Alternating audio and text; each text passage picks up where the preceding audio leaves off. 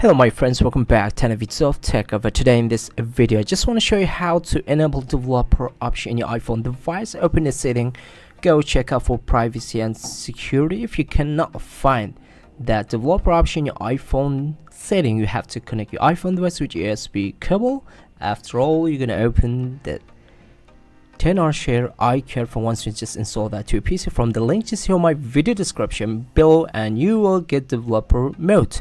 Click over here, click to open. It will be available on your iPhone device once you just done these all.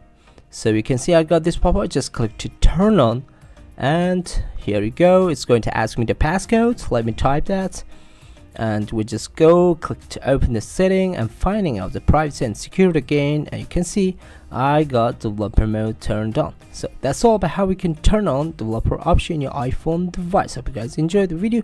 Please subscribe to my channel, share this video to your friends if you like the video. Don't forget to hit the like button. See you until next week. 12 videos. Bye bye my friends, peace.